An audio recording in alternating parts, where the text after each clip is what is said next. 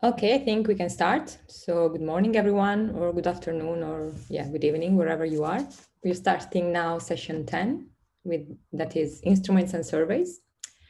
I would have a couple of things to tell you before we start with Brian's talk.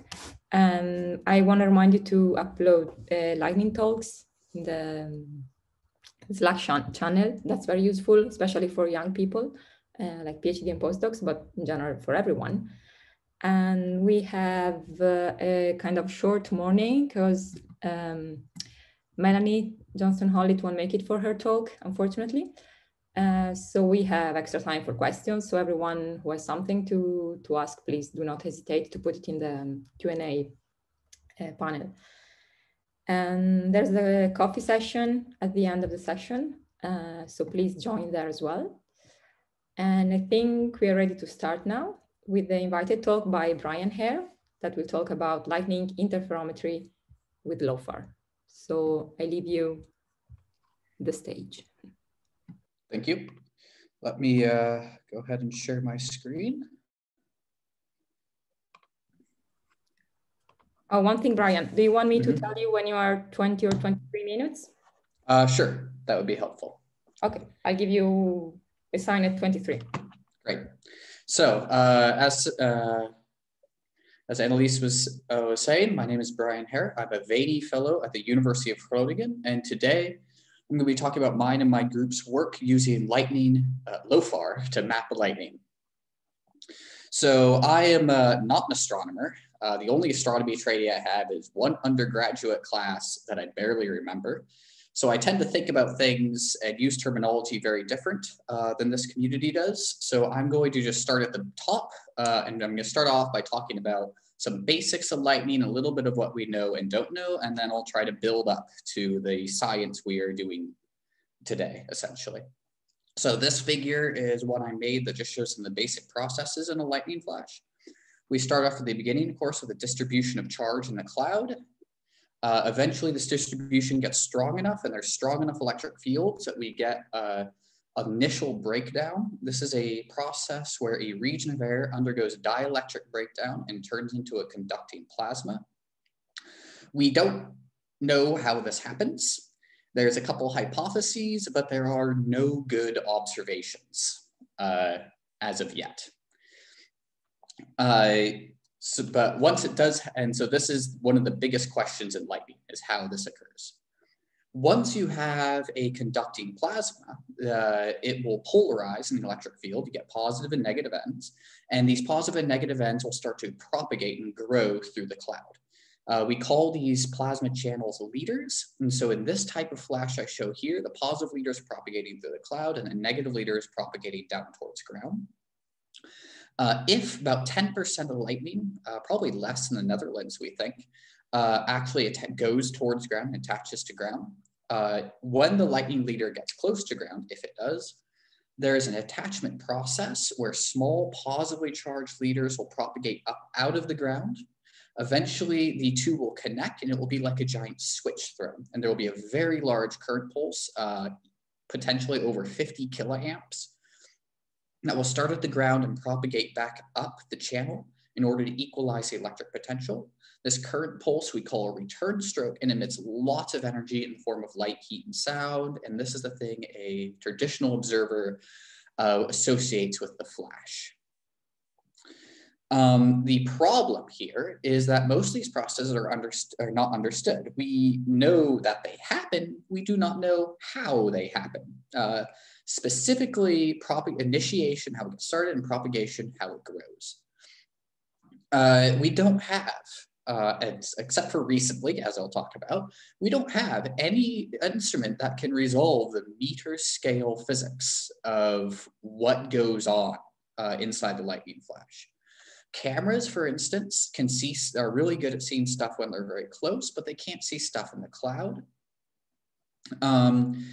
And they can be really hard to interpret because luminosity is not equal to current. There can be many processes that cause a region of air to emit light, and just because you observe it with a camera does not mean that you know what actual process is happening.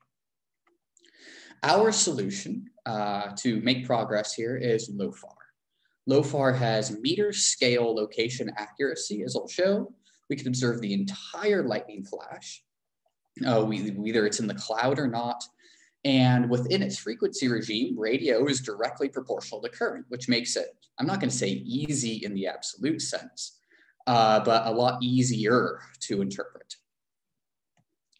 So I want to compare sort of what lightning looks like to what we traditionally expect from astronomy. Again, I'm not an astronomer, so please excuse me if I make any faux pas here. But we use the transient and buffer boards, and we save out the raw voltages from the LOFAR antennas. And this is at least my idea of what astronomy data looks like. It just looks like noise to my eyes. And you need beamforming if you want to pull any information out of this. As opposed to lightning, which is very impulsive. You get these very strong spikes, and the time of arrival is very well defined. You can even start to pull physics out with your eyeballs. And so beamforming, we're looking into beamforming. I'll talk about that a little bit, but it's really not required. Now notice the time scale. We work in much shorter time scales. We have nanosecond timing accuracy up to second-long lightning flashes. So a second is the largest time scale I'm interested in. So it's fascinating listening to these talks about minutes or hours or many, many hours of observations, and it's much bigger than I'm used to. Also, notice just the range from a nanosecond up to a second. That's 9 orders of magnitude of interest in time. And this is a big theme with LOFAR, is that there's just this huge 9 orders of magnitude in time that are of interest, and there's 4 orders of magnitude space, tens of kilometers down to our meter scale resolution. We'll talk about again more later. And so LOFAR, once we make these images that I'll show, you can just keep zooming in. You get this big picture lightning. You just go in and in and in, and it shows more and more detail, and it's amazing. So what we do with the time, once you know the pulse time and you know the antenna location, so in this diagram, imagine the little triangles or the antennas, you know their location time, you can just solve Pythagorean's theorem, and you can find the location in the sky where the source comes from, assuming a point source, which works 99% of the time. The trick is, the problem is that lightning has many of these pulses. So here I've zoomed out 1 order of magnitude. This is 50 microseconds. And you can already see there's many, many of these pulses. Even if you were to zoom into one of these spikes, it's not just 1 pulse when you see 1 spike here, it's many pulses in here. And these pulses often overlap, and lightning is within what we call the confusion limit. That is, the antennas are on all sides of lightning. We use the core stations and the remote stations. And so the order between the pulses will change between the antennas. So you can't rely upon the order to match up which pulses go together. You can't rely upon the shape of the magnitude because that changes. And so solving this confusion problem is very hard. And now we have recently, within the last year-ish, actually come up with a good solution for this, inspired by Kalman filters. It's an iterative solution. We start off with just 1 LOFAR station on the SuperTerp, and we use the station we pick. This is the particular, we loop over every pulse in the flash. We say, this is the pulse we want to locate. We start off with 1 station, and you can only get a direction to that pulse. We sort of convert that into a rough 3D XYZT, so 4D, guess location in the sky where we think this is coming from. You then go to the next closest station. You use the guess to then figure out what the correct pulse is. You use that pulse to then update the guess location. You go to the next station, use guess location, find the pulse, use the pulse, update the location. And you just keep looping over every station. We go through the SuperTerp, we go through all the core stations, and then we go through all the remote stations. Once you have included all remote stations, we have meter level accuracy. Whether it's 1 meter or 2 meters, we're still debating. You do this for every pulse in the lightning flash, and you get this. I hope this plays well over Zoom. This is my favorite lightning flash, animated in 3 dimensions. Each one of these dots is a located radio pulse. The yellow ones are the ones that happen right now. and the white ones are sort of left behind to give an integrated view of the whole flash. And it's rotating to try to give a sense of the three-dimensional structure. You can, even from your eyeballs, you could see lots of new physics here if you look closely. Already, so if you just look closely, you can see all this very filamentary structure we could pull apart. You can even tell the difference between the positively charged and negatively charged leaders or plasma channels. In this figure, the negative ones, I'll talk about this a little more later on. The negative ones are sort of on the lower half. You can tell them because the VHF emission comes from the tip. So these are all negative leaders, and you can tell because you could see them growing. Where the positive leaders tend to come towards the top, and you can tell them because they flicker. You can't see the tip of the positive leader. So the stuff at the top right now, that's all positive leaders right now. You can't see the tip. Instead, the VHF seems to come along the body of the positive leader. And so this has been one big theme in our research group, is try to understand where this VHF is coming from, why it looks the way it does in the lightning. Okay, so this is the same flash, same data, but now just projected onto a bunch of 2D planes. The top plot shows the most physics right off the bat, height versus time. Again, each dot is the location of one of these VHF pulses in 4 dimensions, space and time. And color in this plot shows time. And that's the same with all my plots from now on out. So in this plot, and then you also have a plan view, so it's top down, which you can't see a lot here, it just looks pretty, and you have 2 side views. In the height versus time, you can see the lightning flash starts at 0 t equals 0. You have negative leaders that start to propagate between 2 to 4 kilometers in height altitude. Eventually, that's NL is negative leaders. A negative leader goes to ground. So this is a cloud to ground flash, connects with the ground and produces a return stroke. The return stroke is at 70 milliseconds in this plot. So that's the vertical bar you see labeled RS.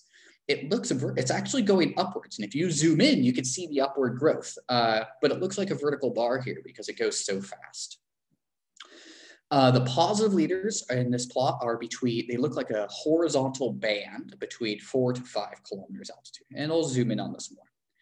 So some basic specs. Our algorithm is really our limiting factor at this point. It can locate over 200 VHF source locations per millisecond of data.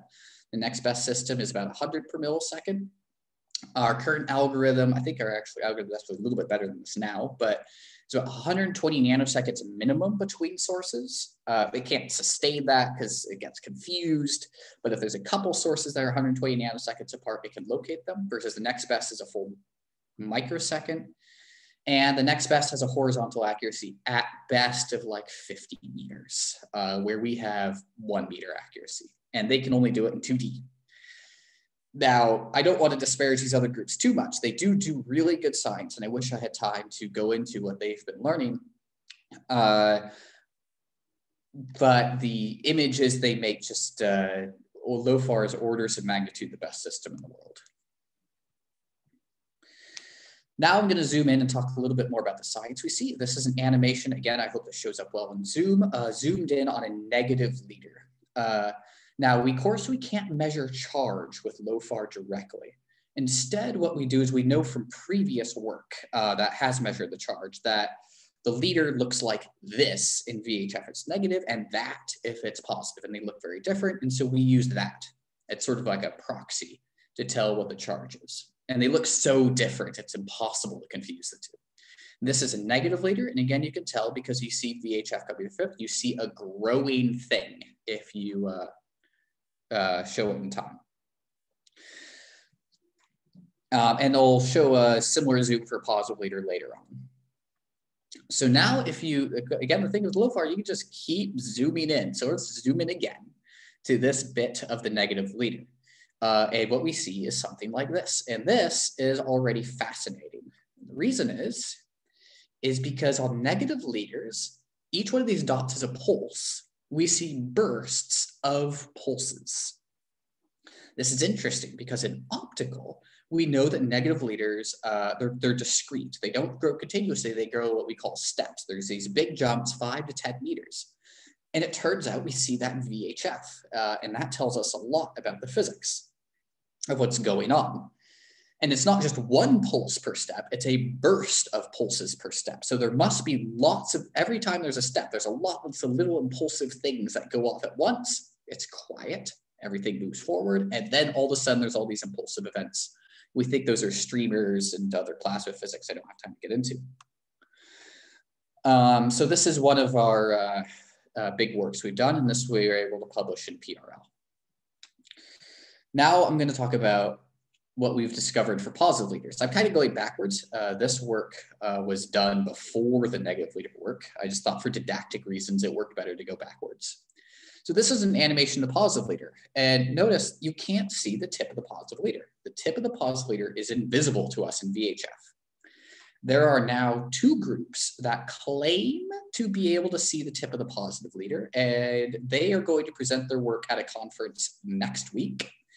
So I'm very interested in that, but this is not a trick I've bothered to try to pull off yet. I'm sure we could if they can do it.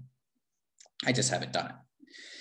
Instead, you notice the VHF, if you look at this, if the positive leader looks like it's twinkling like a Christmas tree, the VHF comes all along the body, and it's only after a long period of time you get this integrated view do you finally actually see the shape of the leader. And what we have seen is that the shape has structure. It's not just a channel thing. There's these long, thin structures on the positive leader. No one else at the time had the resolution to see these. They're very thin. They're thinner than our resolution. So this resolution image limited in width, and they're very short for lightning, 10 to 100 meters long. We call them needles, and we were able to publish this in Nature. And we think this could explain, I talked before about these return strokes. It turns out that I only talked about one, but lightning can have many return strokes. It can keep attaching to ground, sometimes over 10 return strokes in a flash. And one of the mysteries is, why doesn't the channel stay hot between return strokes? Why do you need multiple return strokes? Why doesn't the first one just discharge everything and you're done for the day? We think that needles could play, it's just a rough hypothesis right now, but we think they could act like capacitors, and they store up charge and they really increase the nonlinearity of the flash. They make it more unstable, and so that's why you wind up with multiple return strokes.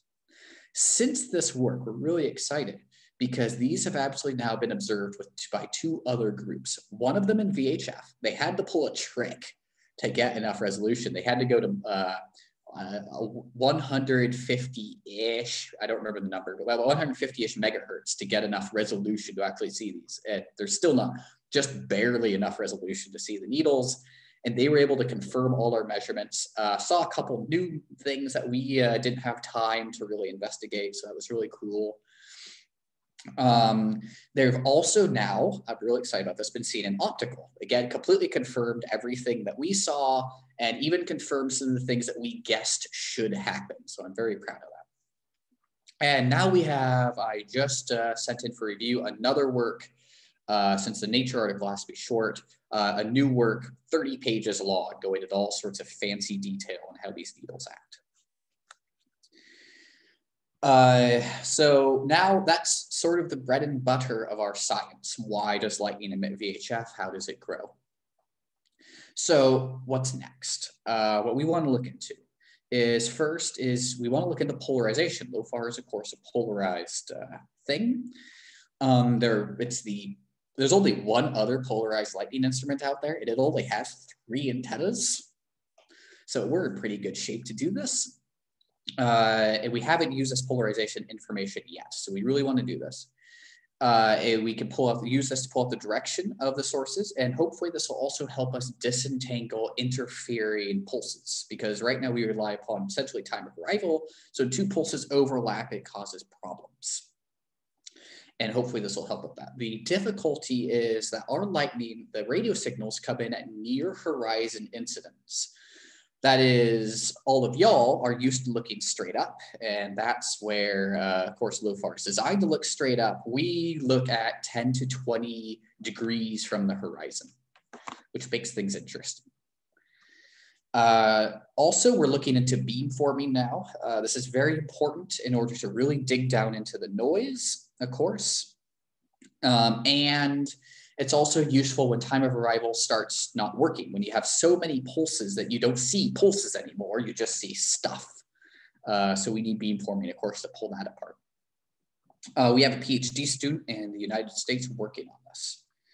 And this is our very first beamformed data. This may not look very impressive to you, but to the Lightning community, this is gold.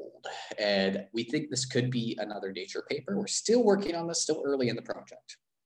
But we just, essentially this is using core stations, and this is beamformed, so we just delay the signals and add them together. This is, of course, all post-processing because this is TBB data.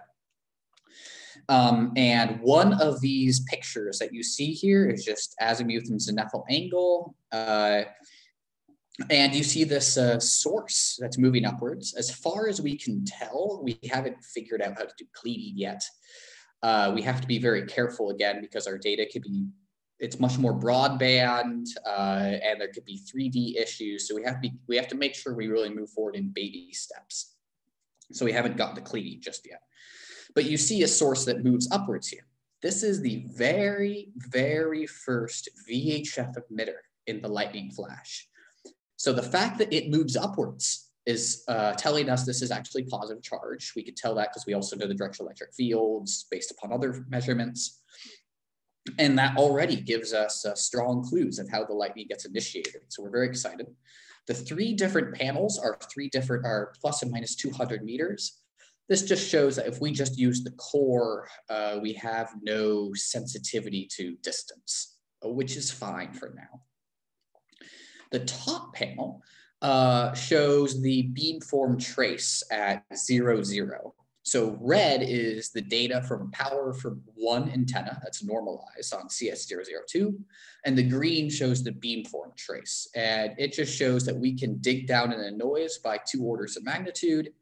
Keep in mind, we only use 6 antennas per station, so we don't have as much sensitivity as using all the LOFAR. But still, digging down by any orders of magnitude in lightning is a big step forward, and given already, even without doing this, LOFAR is super sensitive compared to other lightning instruments. And you see the black bar, which is the point in time where this image is, you can see this ramp up in power. So as the source moves upwards, it's the power it's emitting is increasing exponentially. So we're now struggling to really interpret this, and we're really excited about this work. So now I want to talk, step back, talk a little bit more about the instrument itself. Why is LOFAR so darn good at lightning? First is the frequency band. 30 to 80 megahertz is the correct band to observe lightning. Lightning drops off in amplitude at higher frequencies, so you don't want to go too high. But of course, higher frequencies give you better resolution, so you don't want to go too low. And 30 to 80 megahertz, as far as we know, is the best compromise between the two. Larger bandwidths are, of course, better, but 30 to 80 megahertz is where you want to be, and then you can increase from there. Of course, you need the transient buffer boards. We do things very differently than standard astronomy observations, so we have to have the raw data, and we're still figuring out how to map lightning in the best way to do that. So we have to have the raw data so we can experiment with different algorithms. You, of course, have to have omnidirectional antennas because you don't know what direction the lightning flash is going to be. This makes it, so for example, we haven't even tried using the HBA tiles of LOFAR because you have to beamform them ahead of time. And they're higher frequency, so we're not certain the best way of doing that. Dual polarized, of course, is very important. We haven't gotten around using it just yet, but we're really excited about that. An extremely stable clock. Every LOFAR station has a atomic clock. That may not be a new thing in astronomy. I imagine this is now quite common for telescopes to do this. But this is entirely unique in the field of lightning. Lightning scientists are poor. We have a very small field. Like a 3-antenna interferometer is top of the line. So having it at top... 33 minutes, 23 minutes. Thank you. So having an atomic clock, it really gives us this 1 nanosecond stability over a whole second. And this really helps. The stability is what's important. Once you have the stability, we can use the lightning itself to calibrate any other timing offsets in the system. So our timing is then limited by SNR, essentially, and we get 1 nanosecond accuracy. Even if the initial calibration isn't that good, we can use lightning to recalibrate everything we want. The wide range of baselines is critical. The 1 meter baselines are what really help us get the initial imaging going. That lets us solve the confusion limited problem, where the 100 kilometer baselines combined with the 1 nanosecond timing accuracy really gives us a 1 meter resolution. And lastly, of course, it's important there's enough lightning. There's not a massive amount of lightning in the Netherlands, but there's a couple big storms. And so we get now probably about 20 flashes a summer, and we're getting better. Even from 1 lightning flash, we get more data than any other lightning group gets from a whole storm. So you need some lightning, but we don't need a massive amount. Now, if I'm thinking, how would I, if I had infinite money and manpower, how would I improve LOFAR? Just dreaming here, not worry about logistics. Or first, of course, is wider frequency band is always nice. Better near horizon response, again, because signals can 10 to 20 degrees from above horizon. I don't know how you would optimize an antenna to look at horizon signals, but this is the direction I would start thinking. More 10 to 100 kilometer baselines, this would give us better resolution. And more bit depth, at least I think. It turns out LOFAR saturates on the digitizer specifically, saturates on the strongest pulses we see from lightning. It's not a big problem. We don't lose a lot of data. But it's a mildly annoying sort of thing, and I rather wish it didn't do that.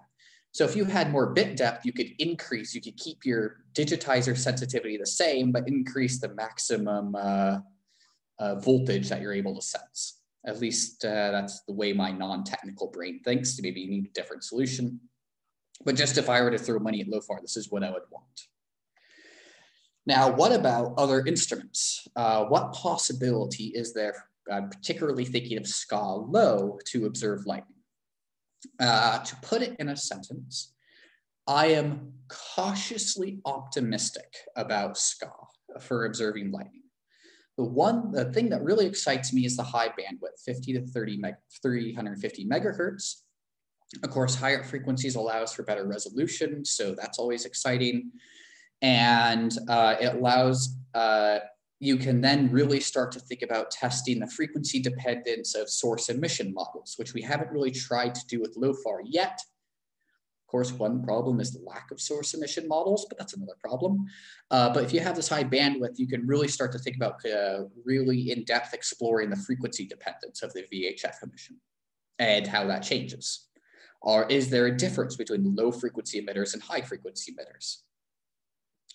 The antenna response is a good question. Again, we need good near horizon response.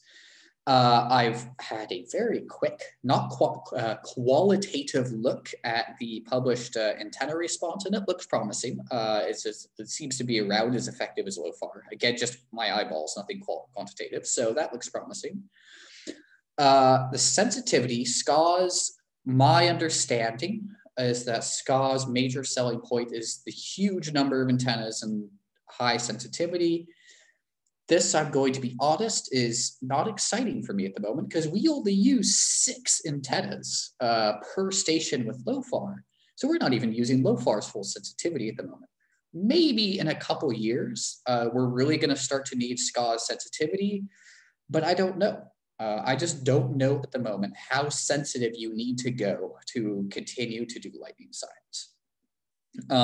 Again, maybe you need it, maybe you don't, I don't know. Some things that worry me about potentially using SCA is the maximum baseline. Of course, we know that the lower maximum baselines could result in lower accuracy, but it could also be that this is compensated for by the higher frequency band. Or maybe if you get lightning that's really close, that it doesn't even matter anyway. Or maybe it's only a factor 2 and you have 2 meter resolution instead of 1. I don't know. This is something I'm really interested in looking into. Transient buffer boards. I know there will be transient buffer boards, but I'm not really haven't really been able to find a lot of information on this. I don't know how. It's really important that they're flexible. You could say multiple. LOFAR says 5 seconds of data, and we need all 5 because of trigger delays. Brian, I have to ask you to go to the conclusion slide. This is it. Yeah. One more sentence. The 5 lead last bar is about lightning. SCA lows in a desert. I don't know how much lightning there is. So I am cautiously optimistic for SCA. It could be very useful for lightning. It would be nice to have a good competitor for LOFAR. It's not a good state to be the top tier in the field with no competitors. Yeah, thank you. Okay, thank you, Brian. We have some questions. I'm going to read them. First one is from Jean-Matthias Grismeyer and is, how many stations did you use for the Beamformed movie? I don't remember the number. It's all core stations, but 6 antennas per core station. I think there's, 34 core stations? It might not all be the entire core, but it should be a large portion of the core. I don't remember the exact number. Again, it's not my work. It was a PhD student that made the movie. Okay, thanks. Next question is, how do the spectra of the lightning look like? We don't know. The problem there, it's very, very flat. And so the question is, how flat? The problem is pulling out the antenna function. And in order to do that, you really have to trust the LOFAR's antenna function at near horizon incidence. And near horizon incidence is tricky because all of a sudden you get reflections from other antennas. The ground, make sure the ground is modeled perfectly is important. So this is not something we've put a lot of effort into at the moment, but the best at the moment, the best I could say is very flat. Okay, I think we have the last one from George Miley is, well, everybody's you read that, they're saying great stuff, Brian, I forgot to mention that. And George is saying, I'm trying to push for expansion of the ILT on the long term to North Africa and the Middle East. Would lightning studies down to lower latitudes be interesting? Are there any differences between the properties of lightning in the tropics? Yes. There are big differences. I don't even know where to start. There are big differences. So the question is what it looks like. Of course, for the way we do lightning mapping here, to really get the world best sensitivity that we have within the Netherlands, you have to have the core and the remote stations. But one station, like if you just have the Super Terp or something of the size of the Super Terp, even if you don't have as many antennas, will still be competitive. You can only do things in 2D, but it'd still be competitive with the other, because again, the next best system in the world is 3 antennas or 6 antennas. I think they're the most latest interferometer that's not LOFAR is 6 antennas. So you could still be really competitive, and I know that the lightning does look very different depending on latitude, and I know that lower latitude lightnings are much more energetic. We think it initiates differently than the stuff does in the Netherlands. Certainly charge structures are different, so that might be interesting. Okay, thanks. There are some more questions, so either we can discuss it during the coffee session, or I encourage Brian to type the answer himself. Okay. Great. And I'll stay on for the coffee session. Let's see here. How do I exit? I'm going to exit out of this. Okay.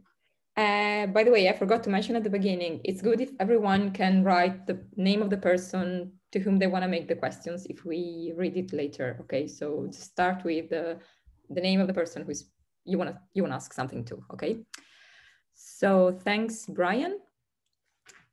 Very nice talk, very impressive movies as well. Now we go on with Leah Morabito. Okay, and Leah, sorry, okay, is gonna tell us about sub-arc second imaging at megahertz frequencies, the power of LOFAR. And you have 17 minutes. Shall I tell you when 15 is, when you're at 15? Yeah, sure, that's fine. Okay, great. Okay, great. Okay, so thank you. My name is Leah Morabito, and I would like to thank the organizers for giving me the opportunity to tell you about this amazing power of LOFAR. So we've already heard at this conference a lot about what LOFAR can do, and a lot of variety as well about what LOFAR can do. And this is one more thing that makes LOFAR really unique, is its power to do sub-arc second imaging at megahertz frequencies.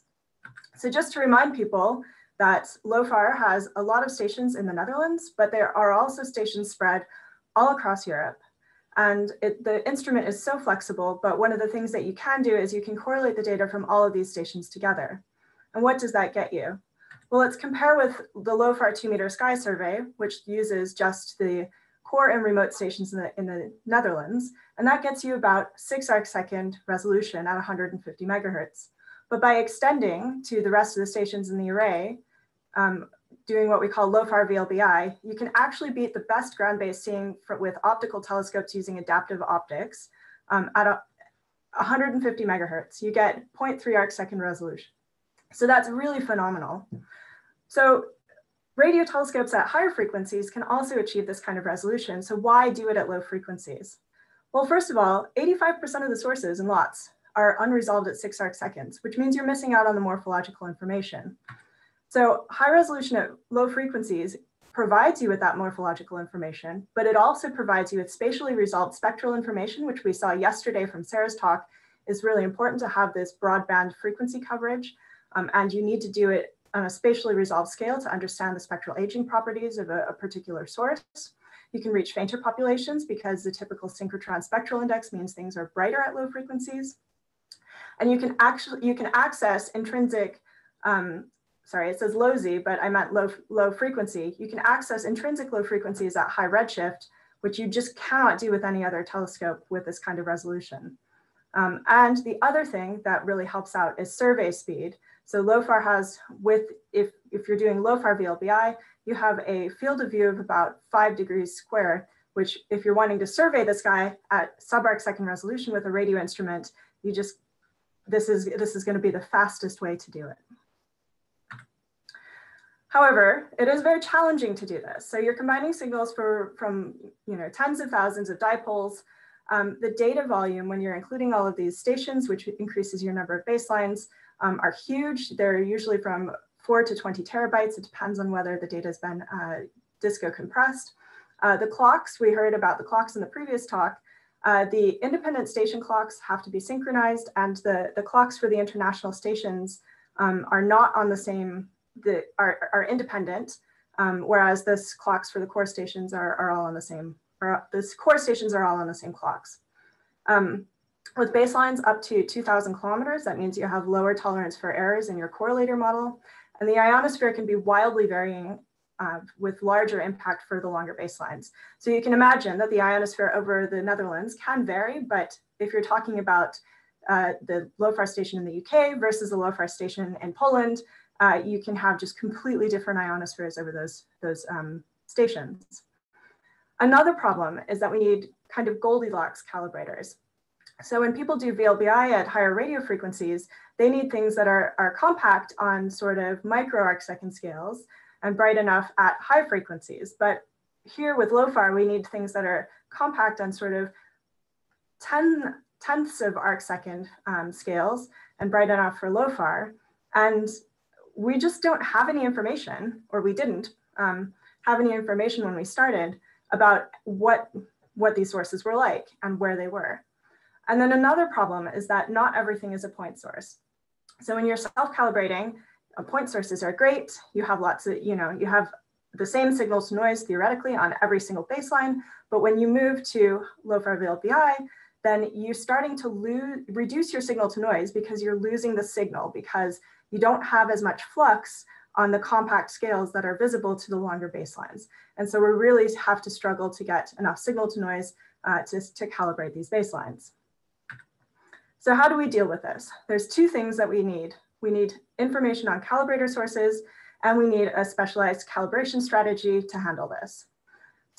So over the last few years, we have conducted the long baseline calibrator survey. So this has been led by Neil Jackson and others, and it's finally complete now.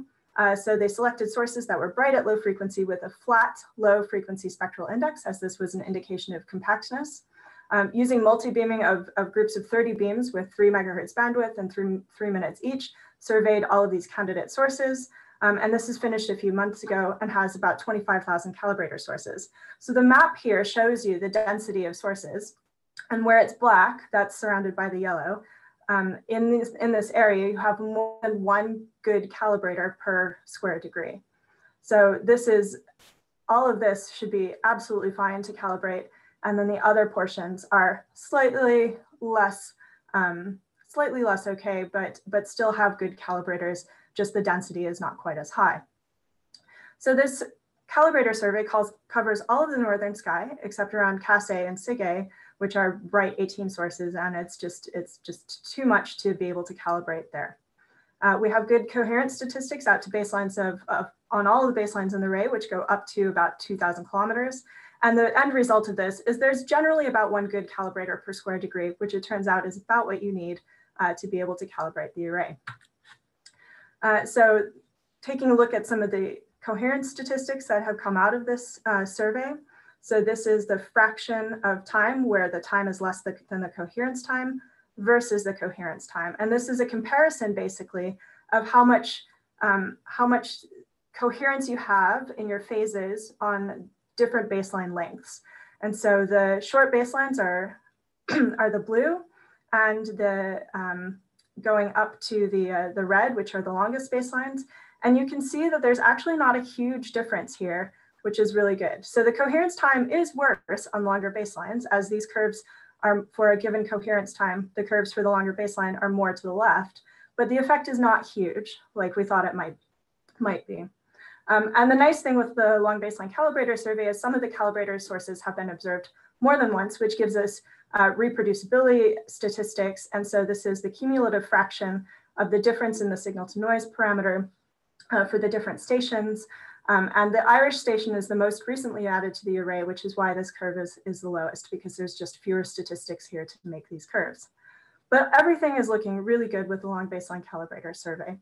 So great, we have information on calibrator sources. We know that we can calibrate with them, but now what? So we've developed a calibration strategy for high resolution imaging at less than 200 megahertz. And we've done this building on some VLBI techniques.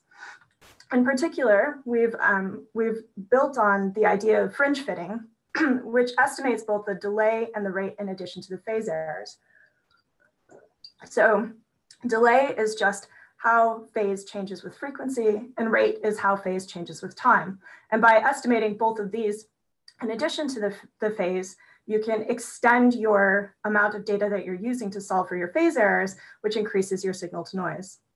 The one problem is that fringe fitting does not account for dispersive effects, which means that the phase varies non-linearly with frequency.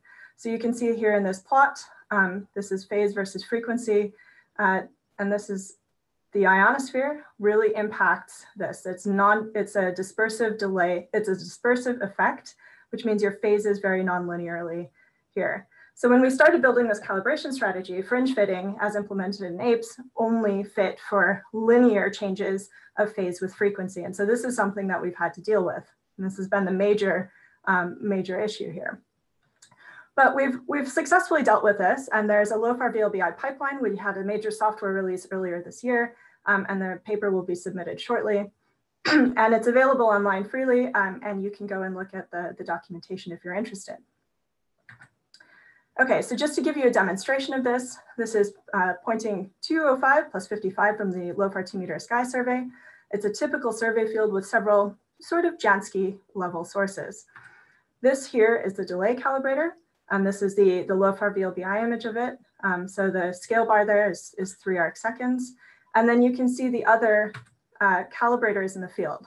So all of these are LBCS calibrators that have been picked out of the catalog as likely candidates to be good. So when you're looking at this field, that blue circle here is actually the limit of the field of view of the international stations. So testing a couple things outside of the field of view just to see how it worked, you can see that this one, which we didn't really expect to work very well, has not. It also has the lowest peak flux density out of all of these sources. And this one is kind of okay because it's a little brighter. This one may look like it didn't work here in the bottom left-hand corner, but it actually turns out this source is about 20 arc seconds large. It's an FR2 type source. And the hotspots of this FR2 are actually detected with LOFAR VLBI. So that's quite cool. And this is something that you could absolutely do science with. So you can take the solutions, the phase solutions and the dispersive delay solutions that we find for these long baseline calibrator sources and transfer them to other sources in the field and make images. And so here's just a selection of some of the sources in these field. We find that we can get down to about 100 microjansky RMS noise, and typically with a 0.3 by 0.4 arc second beam. And it takes about 30,000 CPU hours to do about 100 sources. Okay, so this is what the pipeline can give you, and all of these images here were generated in an automated way, so with no human intervention for self-calibration or cleaning. So now that the pipeline is producing such nice images, we're pushing towards having a LOFAR VLBI paper splash, which with submission shortly. And this is using a LOFAR VLBI pipeline to process individual science targets. So there's about 10 to 12 projects that are part of this paper splash, mostly led by the long baseline working group members who've been helping develop this calibration strategy. And I thought I would just give some highlights here. So the science topics cover things like jets. This is 3C273, where here Sean Mooney has made a LOFAR image, and he's comparing this with the HST image and looking at the knots in this jet, comparing the radio to the optical and then also to the X-ray. Also gravitational lensing. So this is 0751, this gravitational lens. And Shruti Badul has been working with Neil Jackson on this. And here's the high resolution model of the lens. And then they will deproject this and get an intrinsic source plane image of this radio AGN. So Christian Grunewald at Leiden is also working with the LBA. So all of the results I've shown so far have been with the HBA at 150 megahertz, but you can still get sub-arc second resolution at 55 megahertz, and that's what Christian has done here. This is 3C196, and here he's comparing the LBA to the S-band, and this is a spectral index map. So Pranav Kukreti has been working on 3C293. So it's this large extended source, but it's a question of what's going on in the center here.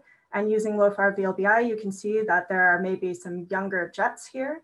And so Pranav's been looking at the spectral energy distributions of these knots in particular, and the inner lobes, which have turnovers in their spectra, which is consistent with free absorption and the western lobe receding. And so all of this work is consistent with showing that there's jet ISM interactions as traced by ionized outflows seen in ancillary data at other wavelengths. This is a source that's near and dear to my heart. I worked on this source in the LBA, and Fritz Svein has now made an HBA image, which critically gives us a fifth point of data on the spectral energy distribution to do spectral energy modeling. And it's just a beautiful, beautiful source. And you can even see the flat spectrum core in this image. And this is a high redshift galaxy. This is at a redshift of 2.4. So having this high resolution imaging at the low frequencies is really critical to really constrain the intrinsic spectrum of this source. And so here's his results, which you should hopefully see shortly as part of this paper splash. So he's found the initial conditions for the spectral modeling gives the magnetic field, which is strong but close to the CMB. And so here's the spectral index is the top and the spectral age is the bottom. And then on the right is the errors, I think. Yes. Okay. So ongoing work that we're working on, in addition to all of these individual projects that have been progressing, is post-processing lots. So the LOFAR 2-meter sky survey, the data is recorded with all of the stations, but currently we're only processing the Dutch stations. So we can go back and post-process with the international stations to get sub-arc-second resolution.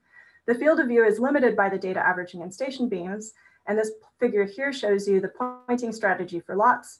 But even conservatively, if we can accept a 20% reduction in intensity, we have a decent field of view that joins almost with the next pointing. So we can get pretty good sky coverage. And essentially what you do, you post-process lots, and then for every field, you get sources. You get high resolution images of the sources in those fields. So this will really be the first sub-arc-second wide area radio survey. And by wide area, I mean entire northern sky. So the things that we're working on now is processing more fields to test and optimize the pipeline, building a framework for selecting sources of interest, and also a framework for the delivery of final images. And so just based on the source counts from the SCAD simulations, you can predict using a sensible data rate, sort of how many sources you might expect to see as a function of time as we start post-processing lots. So Fritz has also been working on wide field VLBI. So this is taking a single pointing and doing the entire image, the entire— Yeah, 3 minutes to go. Okay, thanks. And doing the entire image at 0.3 arc-second resolution. So the pipeline produces postage stamp images, but Fritz has been working on doing the entire field of view as one image. And so this is what part of the Lockman hole looks like at 6 arc-seconds. And this is what it looks like at 0.3 arc-seconds. So you're increasing your sensitivity because you're adding stations, and then you get to see the morphology, the wonderful morphology of all of these sources. This is really, really beautiful work. It is quite logistically challenging, as the single 8-hour observation took him about 250,000 CPU hours to do. And so one of the things that we'll need to do going forward is starting to optimize this. But if you're interested in learning more about this, please see Fritz's lightning talk, which he's posted on the channel this morning. Okay, so I'll just summarize by saying that LOFAR VLBI, this sub-arc-second resolution imaging, is really gaining traction because the pipeline has been, is now complete, but needs some optimization, but the pipeline is functional and people are using it to do science. And because of this, and because the processing is largely automated, that means that we should expect to see a lot more science coming out using the sub-arc-second capabilities of LOFAR in the very near future. So this paper splash of 10 to 12 projects will really demonstrate the capabilities of the pipeline and LOFAR and hopefully advertise it to the broader community. And the ongoing efforts for both the wide field imaging and the surveying are the focus now, and there's lots of growth in these areas in the near future. So stay tuned. Okay, thank you, and I'll happy to take questions. Yeah, many thanks, Leah. Very impressive images, as also some people wrote in the chat. So we have a question from Pratik Davade asking, how are you building the framework for selecting sources of interest? So that's basically, well, okay, so there's this could be two questions. It could be, what is the technicalities of building the framework, or what sources of interest are we selecting? So to build the framework is fairly straightforward. Essentially, you just need something that says, here's a list of sources, these are the pointings, and then we need to pull the data and process it, and process these, make postage stamp images of all these sources. The other thing is, which sources do you do? And that is a little bit more complicated because it depends on how many sources per field. It depends on how faint they are. It depends on the distribution of LBCS calibrators per field. And so I think what we need is probably to process about 50 or so pointings to really optimize the pipeline and really understand what sources we can specifically do before we fine tune the source selection. But if you do have ideas for sources that you would be interested in, please do get in touch. Okay, thanks. I have another one actually. You mentioned and you showed one LBA image done with the international stations. Is there a plan or is there already a pipeline for that as well? Or is that done more like manually? So this was done manually because Christian is working on very bright 3C sources. So you can actually do self-calibrations in a very straightforward way when your sources are bright enough that you have good signal to noise. For fainter sources, the pipeline that we've designed is actually very similar to the calibration strategy I use to image 4C4315, with the LBA. And so there's nothing that's been designed out of that. So the pipeline should, in theory, work on LBA data as well. There's been a couple of initial tests, but no one has really taken a project and run with it using the pipeline to get science quality results yet. But in theory, it should work for the LBA as well. Great, thanks. The last question is from Eric Kozinga asking, what is the advantage of making a single wide field image versus making cutouts of all interesting sources? Yeah, so that's a good question. And the advantage is that it's a discovery space. So if you make a wide field image and you're increasing the sensitivity across the entire image as compared to just doing it with a Dutch ray, then you can start to see fainter sources. They're probably going to be point sources, but it gives you more information on the sources that are there because you just see more sources. Whereas if you're doing postage stamp images, you might miss those faint sources that would pop up in between the sources that you're doing postage stamp images of. Okay, many thanks, Leah. Then I think we go on. Okay. The next speaker, Melanie, can't be presenting, so we have Philip Best. Morning. Morning. Yeah, talking about the LOTS deep fields. Shall I give you a warning at 15 minutes? Yes, that'd be great. Okay. Please can you see that okay? Yep. Okay, perfect. So good morning, everybody, and thank you for inviting me to give this talk here today. Very happy to talk to you about the deep field work that we're doing with LOTS. So Leia's already outlined the capabilities of LOFAR at the high angular resolution, and obviously that's an ambition for us to do in deep fields as well. But the work I'm going to be presenting today is just at the lower angular resolution of the Dutch stations only with LOFAR 6 arcsecond resolution, and it's done in collaboration with the LOFAR Surveys Key Science Project. Particularly like to give credit to a few people who've been instrumental in making this happen. On the radio side, Cyril Tass, who's developed a lot of the radio imaging techniques we have, Tim Shimwell, Pepe Sabater, and Martin Hardcastle, who've been key to actually letting us process all of these data. And then on the multi-wavelength side, my PhD student in Edinburgh, Rohit Kondapalli, and Ken Duncan, who's been doing the photometric redshifts, and Martin as well, also on that multi-wavelength side. So let me start by just giving you an outline. I think many people will know about the LOTS wide survey, which is the aim to carry out a survey of the whole northern sky at 150 megahertz, reaching below 100 microjanskis per beam RMS.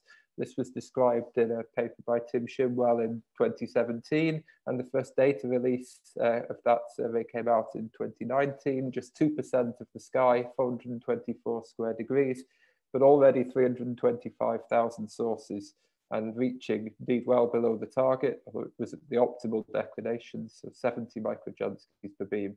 And as Leia has highlighted, 6 arcsecond resolution, but we hope to reprocess that at 0.3 arcsecond resolution eventually. And because over the whole sky, the imaging quality is obviously getting better over time, but it's still not as good as in specific well-studied fields. It's deep enough to get optical or near IR identifications for about 72% of the host galaxies. With the LOTS deep fields, what we're aiming to do is go considerably deeper than this in a subset of the sky, about 50 square degrees, going a factor 5 or so or more deeper, so reaching our target of about 10 microjanskis per beam at 150 megahertz. This is being carried out in the fields with the best degree scale multi-wavelength data available so that we can get much more information about the host galaxies of the radio source. And the 50 square degree area is set because we want to have sufficient sky area at high redshift to be probing all environments, right the way from voids through to the richest of clusters, and also to build up a sufficient sample size for statistical studies. And the depth is sufficient to detect Milky Way galaxies out to about a redshift of 1, and starburst or AGN, even low power radio AGN, out across most of the history of the universe. So the first data release of this came out last month on arXiv, 2 papers by Tass and Sabater outlining the radio imaging, a paper by Kondapalli on the optical cross-matching, and one by Duncan on the photometric redshifts, and a few science papers. And that's what I'm going to try and give a bit of a summary of in this talk. So we're primarily observing 4 northern extragalactic fields. That's Bootes, Elias M1, Lockman Hole, and the North Ecliptic Pole. And we're building up a considerable amount of data with repeated observations in these fields. By this time next year, we should be at 500 hours of data in Elias M1. The first data release obviously drew a line at some point where we made the radio catalogs and started all of the cross-matching. That included 80 hours in Bootes, 164 in Elias M1, and just over 100 hours in Lockman. And this reaches us in Elias M1 within a factor 2 of our ultimate target depth. We were down at 19 microjanskis per beam, a little bit less deep in Lockman Hole and Bootes. But in total, we're detecting more than 100,000 sources. And in the central regions where the optical imaging is the best, there's about 80,000 sources that coincide with that optical near-infrared and Spitzer imaging. And the source density here in Elias M1, it's 33,000 sources in that central region over 7 square degrees. So this is about 5,000 sources per square degree, 7 times the source density of the lots-wide survey. To put this into context with other radio surveys, this is the sort of standard plot of survey area against RMS depth. I think the simplest comparison to make is with the VLA Cosmos 3 gigahertz survey, where we're effectively probing down to about the same RMS level for a spectral index of 0.7, but over an order of magnitude more sky area. This gives you an indication of the data quality. So this is the Elias M1 field. So LOFAR covers the entire field in a single pointing. And as I say, we're just repeating that pointing and going deeper and deeper. So there's 80,000 sources in this image. What you see is little bits and pieces, blobs in there, none of it's noise. If we zoom in on that, you can see all of these objects coming out, mixture of AGN, star-forming galaxies, the whole works in there. And to give you an idea of what the extra depth gives, this is an interesting region of the image that we originally christened the fireworks region, because it looks like there's a lot of things going off from the center. This is a LOTS level depth for 8 hours. And this is what you get in the LOTS deep image after 164 hours. So you can see vastly more detail on the extended sources, but a massive number of extra point sources coming through as well. So the radio data alone provides limited science. Obviously, we're critically dependent on the multi-wavelength data to provide the host galaxy identifications, to provide the source classifications, is it star-forming galaxies in AGN, to get some indication of the redshift, which will let us then get photometric, get us properties of the galaxy like the luminosity, the mass, the star formation rate, and all of these things. So you need the multi-wavelength data for this. And Lockman, Bootes, and Elias M1 have very deep multi-wavelength data over about 10 square degree regions, running from the optical, right the way through the optical bands, the near infrared, in the Spitzer bands as well, out through the mid-infrared and even into the Herschel bands. These are well-studied fields with Herschel in the far infrared. And so what we've done, which was led by PhD Rohit Kondapalli, was to take all of the existing imaging for these fields and to pixel match it and perform matched aperture forced photometry on all of the catalogs so that we have uniform catalogs across the field. And this is then what we used for the optical identifications and then photometric redshift. The identifications, we followed a process similar to the one that's been was followed for the DR1 of the wide lots survey and has been used also by other radio surveys. So we made a mix of automated statistical techniques where possible. So in particular, the likelihood ratio technique, which is based on the magnitudes, and in our case also the colors of the host galaxies and their distances from the objects, both to select the best possible host for any radio source, but also to be able to statistically assess whether it was a likely host or not. Where this wasn't possible, more extended radio sources, we used an internal LOFAR Galaxy Zoo project where the images were eyeballed by at least 5 people who gave assessments on how to associate extended or multi-component sources together and identify the host galaxy. And this process also picked up many blended sources without the depth, where we're actually beginning to see some confusion in the images and sources needed to be de-blended. And I think one of the keys for this is every source, we got a very high identification fraction. About 97% of the objects came out of this process with an identification. And that also meant that the numbers that were left without an identification were relatively manageable. And so every single object then that didn't have an identification was visually inspected to ensure a robust outcome. This gives you some indication of the host galaxy properties of the sources. So this is just a histogram plot of the magnitudes of the sources in different wavebands. So running from the bluest wavebands, the U band in the blue end of the optical is up in the top left corner, down to the 4.5 micron band in the bottom right corner. And the 3 different colors on here, the black line is for our full sample. The sort of pinky color is cut at 1 millijansky, 150 megahertz, and the blue cut is at 10 millijanskys. And the numbers that you see just below the filters, this is the fraction, the total fraction detected in these bands. So you can see that in the bluest bands, for example, we're getting 50, maybe 60% of the identifications. And you can see that we're still rising, hitting the peak of the histogram about at our magnitude limit. So there's lots of objects that we don't have the sensitivity to detect. But at the reddest bands, for example, 4.5 micron band, you can see the peak of the magnitude distribution is much brighter than the magnitude limit of the survey. We're identifying almost all of the sources. And as you go to the brighter radio fluxes, you also see that this pushes up even more towards the brighter magnitudes. So as we're going fainter, we're bringing in a population of slightly bluer, fainter objects, which is the emergence of the star-forming galaxies and the radio-quiet quasars that you might expect. In terms of photometric redshifts, we've got accurate photometric redshifts for all of the sources in the field. This is a paper by Ken Duncan, where he's used his technique of optimizing a hybrid between template models and machine learning. And you can see here for the 3 fields, split into the objects which are best fit by a template, a galaxy-like template, and those are the 3 panels at the top, and the 3 panels at the bottom for those that are best fit by an AGN-like template. What you can see is that the photometric redshifts are reasonably reliable out to about redshift 1.5 for the galaxies, then begin to get a bit noisier. But for the AGN, we're actually reliable to at least redshift of 3 and pretty reliable even out to redshifts of 5 or so. And the plot on the lower right just shows the range of parameter space we're studying in a luminosity redshift plot. And you can see that at most of the redshifts, we've got a wide range of luminosities that we cover.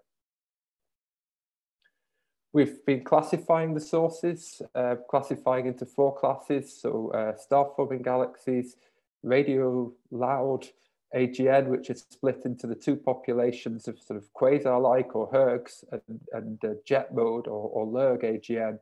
And then also the radio quiet AGN, the objects that would traditionally be classified as radio quiet, but we have sufficient sensitivity in these deep fields to be detecting them. I don't have time to go into the details of that classification. The papers, it's all been done, the paper's being written up, but what we've actually done is used a variety of spectral energy distribution fitting packages, MagFIS, Segal, Bagpipes, AGM fitter, some of which are optimized to fitting primarily galaxy-like templates, and some of which include AGN models in there. And using the comparison between the outcomes of these different models, we've been able to fairly robustly pick out the objects which have AGN features in them, but also to derive consensus classifications, star formation rates, and masses from these. And the lower right plot just shows an example of radioluminosity against star formation rate, where most things are reasonably well correlated because they're star-forming galaxies. And you can see the radio excess objects coming up with excess radio emission due to the AGN, for example. To give you an idea of the breakdown of our sample, in LISM1, out of the central region, just over 30,000 sources, about 2/3 of them are star-forming galaxies, 10% radio quiet AGN, about 15% jet mode or Lurg-like radio AGN, and a small proportion of quasar-like AGN, and about 3% unclassified. To show you some of those, how the source populations change, this just demonstrates the different source populations as a function of 150 megahertz flux density. So you've got the four populations that I talked about, the star-forming galaxies, the radio-quiet quasars, Lurgs, and Hergs. The shaded regions represent the sort of statistical uncertainties based on just Poisson statistics, so no cosmic variance drawn in across the different fields here.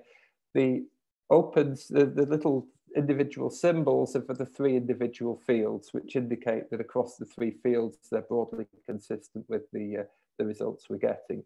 And you can see the expected result here that at faint fluxes, you're dominated by a star-forming galaxy population. As you go brighter, it's mostly the Lurgs, and at the very, very bright luminosities, the Hergs are coming in. And there's a population of radio-quiet quasars which come in around a millijansky or so. It's subdominant, but not negligible. And we can do similar analysis as a function of the luminosity, as a function of the stellar mass, the magnitude, the redshift, and all of these give the expected behaviors, which is encouraging. So let me just sort of finish by giving you some sort of quick science results that are coming out of it. And this is just an idea to give you a flavor. There's many different science analyses going on. Here, for example, are the source counts. You have 3 minutes to go. Perfect. Here are the source counts across the different fields compared to various models. There's a good degree of consistency with the literature, but actually, if you look at fluxes below a few millijanskys, we actually see a little bit more of a dip and a more enhanced star formation population below a millijansky than is being found in previous studies. And we're still working to investigate that. And this is being presented in a paper by Jip Mandal. And then Martin Hardcastle has done an analysis of these source counts and what contribution that makes to the 150 megahertz background as high temperature. And it comes out at about 44 Kelvin. And interesting, this is, despite this great depth that we're getting to, this is significantly below the results coming out of RK2. So there's still some conflict there. We've looked at the relation between radioluminosity and star formation rates, work by Dan Smith, that's also out on arXiv, using about over 100,000 galaxies at redshift less than 1 in a mass selected sample, found a good linear relation between star formation rate and radioluminosity that doesn't seem to evolve with redshift, but does seem to have strong evidence for albeit weak but non-negligible stellar mass dependency, which breaks a little bit the calorimeter model for star forming galaxies. So that's another interesting result. We've looked at, using the classifications, the evolution of the jet mode population. This is a paper in preparation by Kondapalli et al. Out to redshift 2.5, there's actually relatively little evolution in this in these jet mode AGM, which is really quite surprising, given that these are thought to be hosted by passive galaxies, and there's a very strong negative evolution of the space density of those potential hosts beyond redshift 1. But the space density of the radio AGN doesn't fall off in the way expected. So this is, again, interesting work that's going to need more detailed look. We can look at variable sources because we come back to the image again and again and again. We can make individual images from each night of observation, and the data products that we released have that. And this is able to identify particularly large numbers of slow variable sources. The image on the left shows the most variable source between cycle 2 data, which were about half the data in SALF-VII were taken 1 year, half a year later in cycle 4. And there's this is the most extreme example of a variable source, and the paper in preparation on that as well. And finally, another thing that's in the data set are polarization products. So Q and U data cubes for each observation at both 20 arc seconds and 4.3 arc minute resolution. And Noelia Herrera-Ruiz has aligned and stacked these individual nights of polarization data in SALF-VII, reaching just over 20 microjunsky RMS, and detected a surface density of 1 polarized source per 1.6 square degrees. And quite surprisingly, including 3 FR1 sources, which were, the polarization detection of those at these low frequencies is very interesting.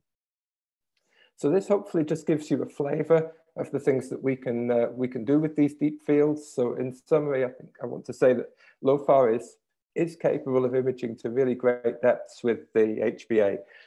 We're already down at 20 microjunskies per beam. We've got data to go considerably deeper. This is well down into the star-forming population. And these deep fields in the best studied regions of the northern sky are opening a vast science potential. Host-galaxy identifications for a very large fraction of the sources over a big sky area covering all environments. And I hope I've given you a flavor of the wide range of science coming.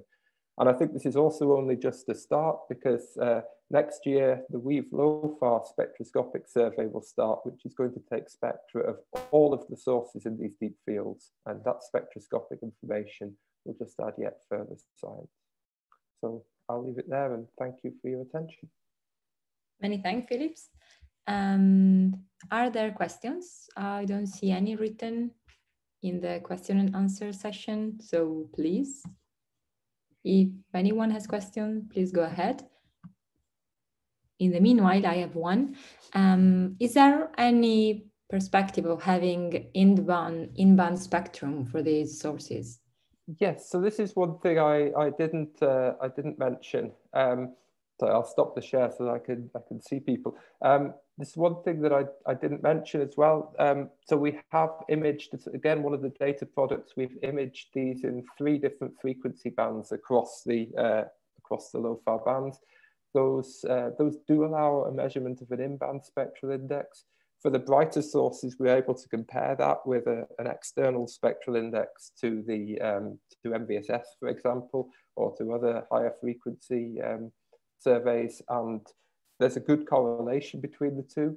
Obviously, there's a degree of scatter because you've got a very narrow frequency range, from 120 to 170 megahertz or so. It doesn't give you a big dynamic range, and for the fainter sources, there's a lot of scatter, but it is sufficient to be able to detect, for example, invert sources which have a steep spectrum between MVSS and LOFAR, and they're then inverted in the LOFAR bands. So there's interesting information there as well. Okay, thanks, great. Any more questions for Philip? I just got a quick question, Philip. Pepe's variable source, what is it? Is it an AGN? Have you traced up the multi-wavelength stuff? The multi-wavelength stuff suggests it's just a fairly bog standard AGN. So yeah, no, that's an interesting one. I mean, we're trying to get to the bottom of quite. So you're thinking scintillation or intrinsic, or you haven't done the numbers? It looks it looks gradual. So we've done it across all of the different wave bands. It seems to be a gradual decline over time. So it does seem to be something intrinsic. It's an unresolved source, so it could be quite compact.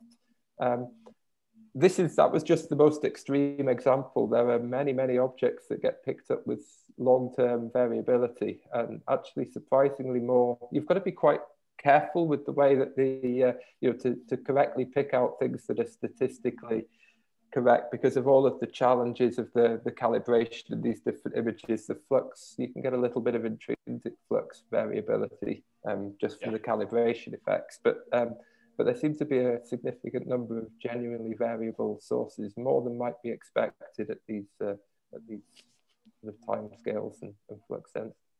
That's cool. Great. Okay, thanks again, Philip. I think we can move to the last talk of the session. So we have Austin, are you there?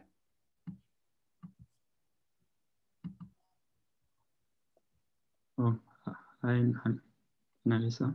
Ah, okay, great, hi. Okay, so the last talk of the session is Austin Gumba. I hope I don't misspell your name. Will present us an overview of the hydrogen intensity and real-time analysis experiment.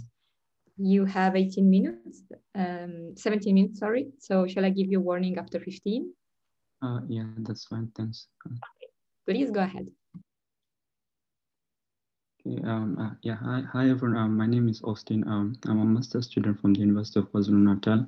So I'm going to give you a talk on my work based on the IRAX project. Where I characterize and integrate some of the IRAX instrument for us to have a fully functional system that meets the required specification.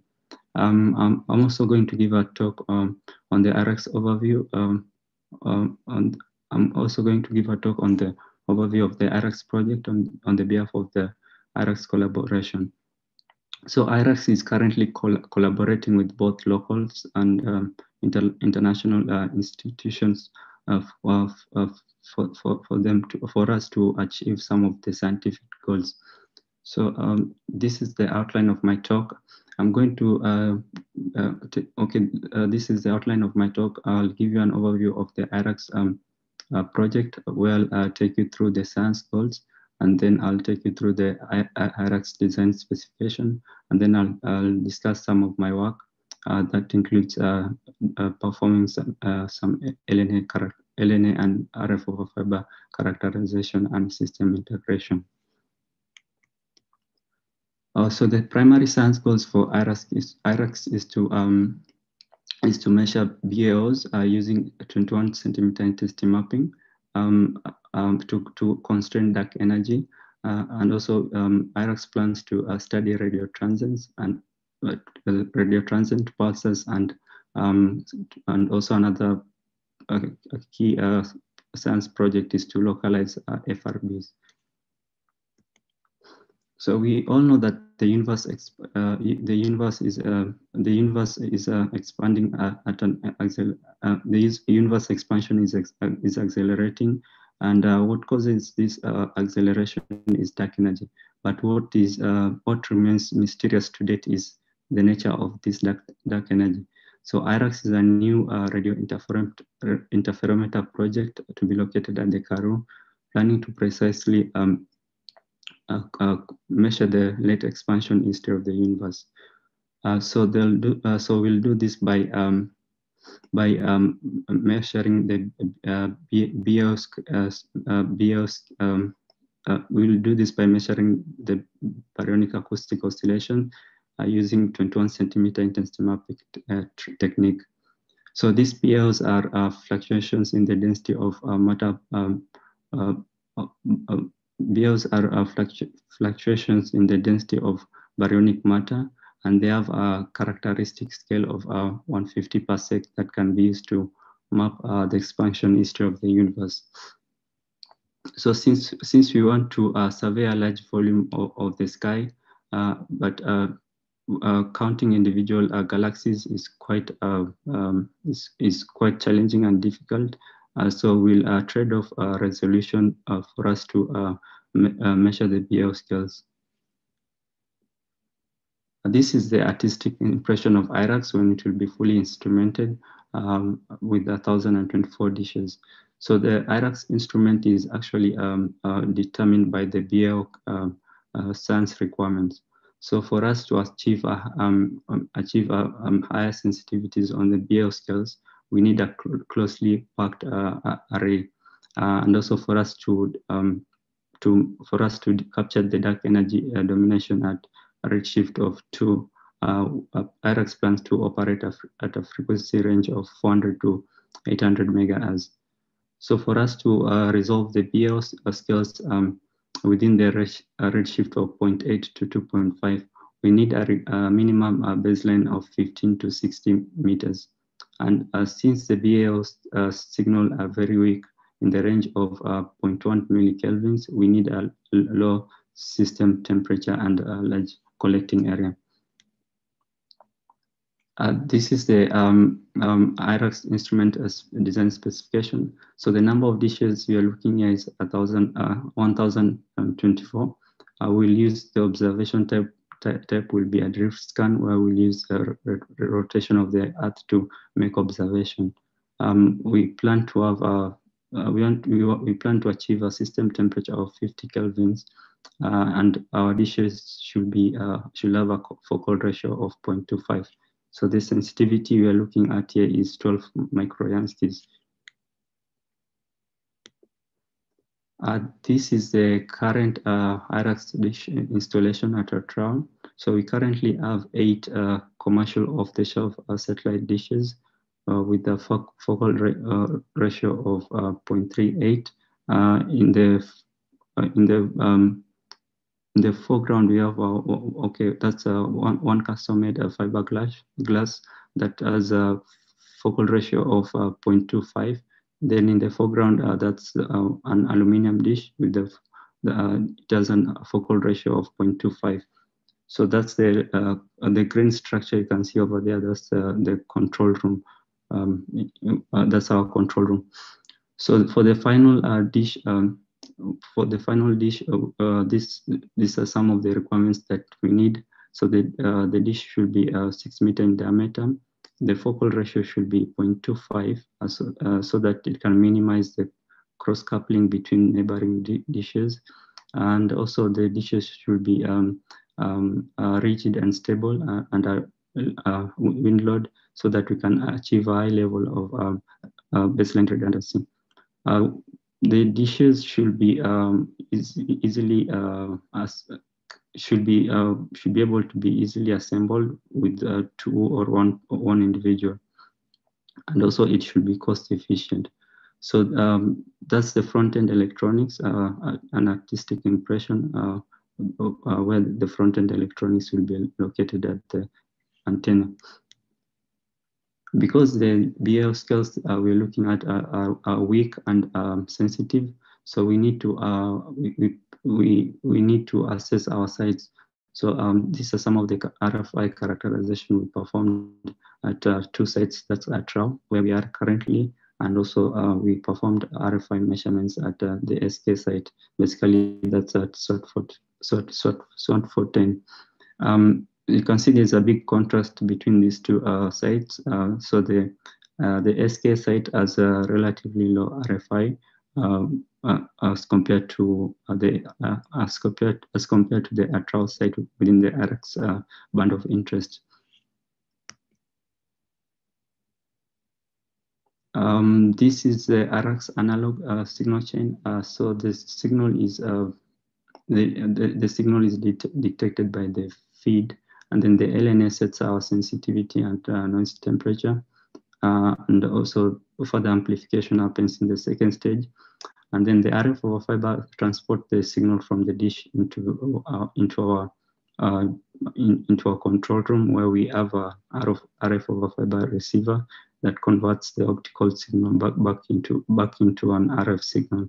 Then this is fed into an iSpod, which performs digitization and correlation, and the GPU correlates the signal to form for beam formation. This is a IRAX active feed. So the material is uses an FR4, and that's the baseboard. That's where most of the power regulation happens. And then that's a cloverleaf petal antenna. So the stem board supports the petal antenna and the baseboard.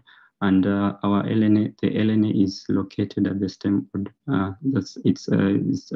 The LNA is also RFI shielded. So the LNA we are using is differential and it's integrated into the antenna. So one key importance with this is it improves the system temperature and also it provides a dynamic range. So this is a current RF fiber receivers that we have. So one good thing with this setup is we can actually stack 16 of the RF fiber receivers into this U1 U1 box.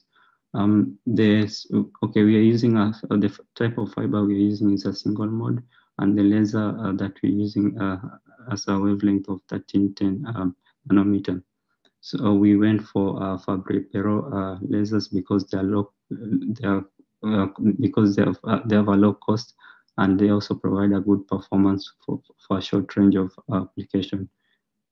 So the reason we're using fiber is for cost efficiency, and also fiber has a low attenuation. It's also less bulky, and also it isolates your front end and the back end electronics in case of lightning strikes.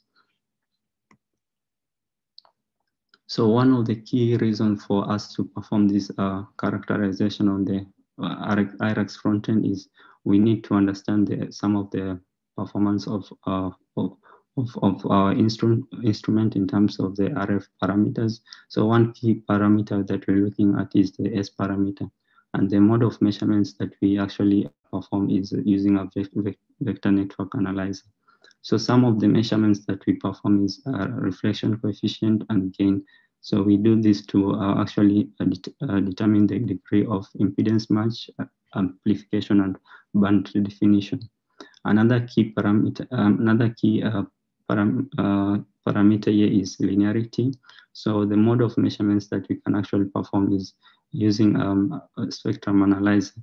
And the figure of merits that we're looking at is third order intercept and 1 dB compression point.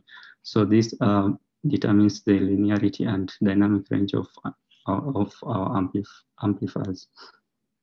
So this is an S parameter measurement of the LNA board.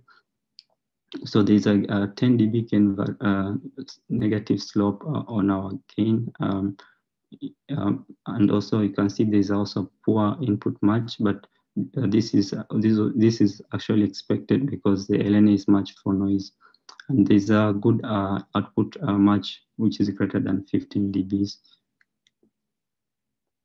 These are the LNA linearity measurements when we sent a two-tonal signal at a frequency of 598 and 603 megahertz, and the measured output IP3 was measured to be 29 dBm.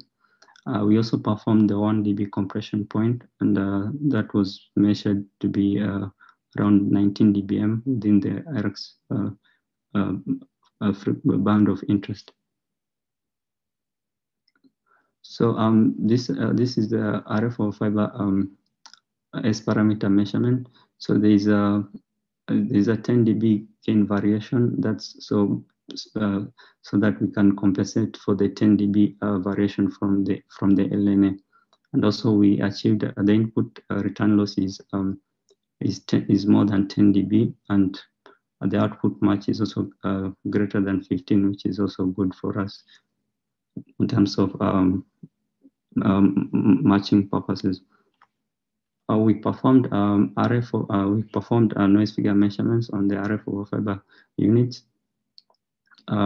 using a spectrum analyzer that has got noise figure measuring capabilities. That's the measurement. I'm sorry, the figure doesn't look clear here, but the noise figure measurement at the center frequency is 7.5 dB. So the noise figure is quite high because the RF fiber link is degraded by the relative intensity noise of the laser. there on your right, that's the gain response of the laser and the photodiode link. Where the gain there is around minus 16 dBs.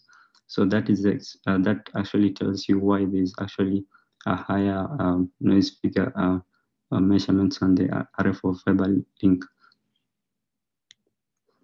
This also some of the output IP3 and compression point measurements on the RF fiber unit.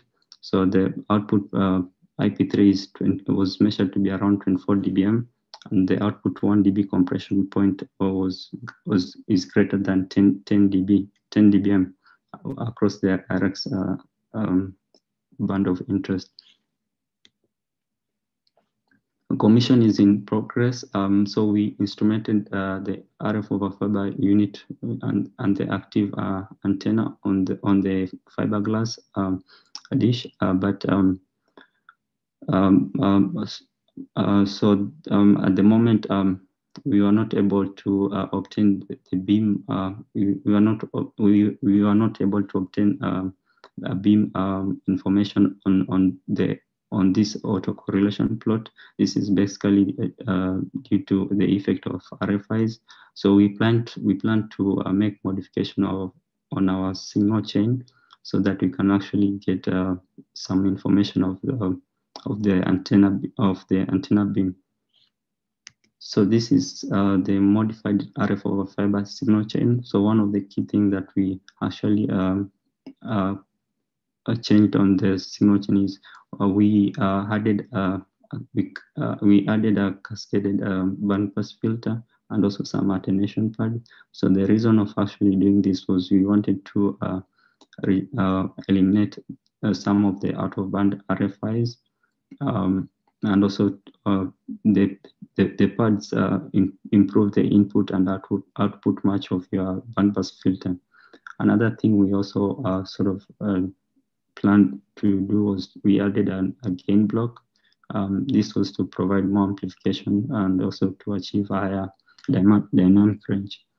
So with this new modification, we plan to achieve we plan to trade off gain so that at least we can have some meaningful measurements of the beam. You have 2 minutes. Okay, thanks. To summarize my talk, we performed, we characterized the LNA as parameter, and we plan to use other measurements to measure the differential LNA. So the LNA has a higher linearity, which is good for us. We need to perform noise temperature measurements on the differential LNA. We also, we characterize the RF over fiber system, but we need to modify the circuit so that we can achieve higher linearity higher linearity. Also, another thing, we need to perform gain and phase variation of the RF over fiber receivers due to temperature effects. Some of the current development is we have secured funding for 256 antennas. And also we plan to do more deployment that's scheduled for early next year. And then we'll do a deployment for 2 prototype dishes at Clairefontaine near SK site for the dish qualifications that is scheduled for mid 2021. Then we plan to build 8 element at SALF-VII near the SK site that is scheduled for late 2021. Okay, thank you. Okay, many thanks, Austin. Are there questions?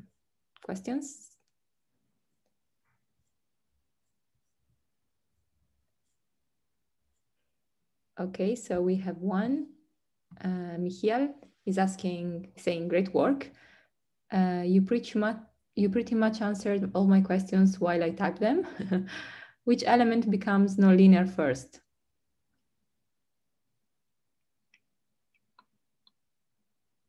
which becomes nonlinear first? Yeah, so that's a good question. Thanks.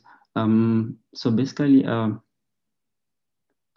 yeah, it's actually difficult because it's difficult to tell which one is because so the LNA has got two amplifiers. Okay, let me just go through the. Yeah, so we suspected this amplifier was going to okay. We expected this amplifier is experiencing some gain blockage, so that's why we thought of maybe adding doing these changes that I just described. I don't know if that answers the question. Yeah, I think so. Otherwise, Michiel, please. Okay, yeah. The other question that Michiel has is, what is the dominant source of RFI? Digital, TV, cell phone? Yeah, so one key thing that I sort of spotted when doing this measurement, I suspected the GCM signal. I think cell phone signal that yeah, I mean it's quite embarrassing. That's a radio observatory site, but yeah, we still do experience some signal interference, basically on the cell phones.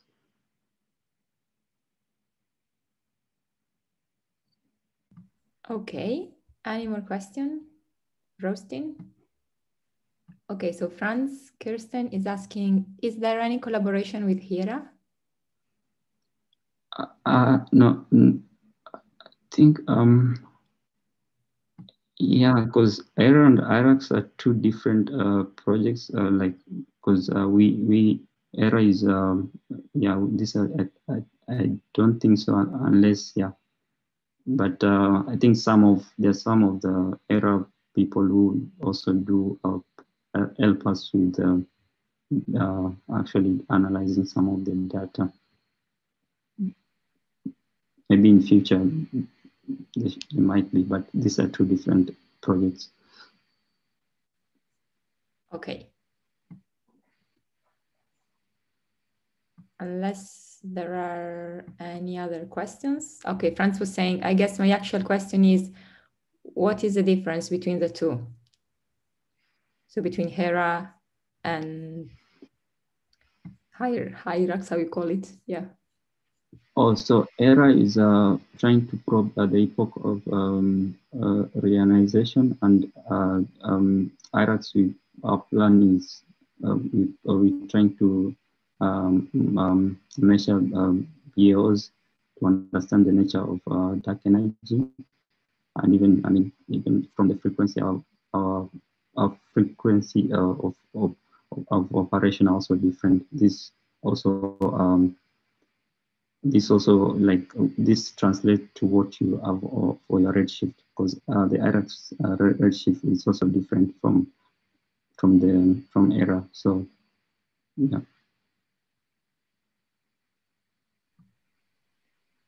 Okay, good. Okay, thanks Austin, and thanks everyone. Don't forget we have a coffee session right after the session that is now finishing.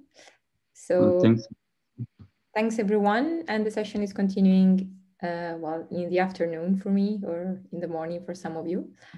And yeah, it was great to hear your talks. So see you hopefully at the coffee session.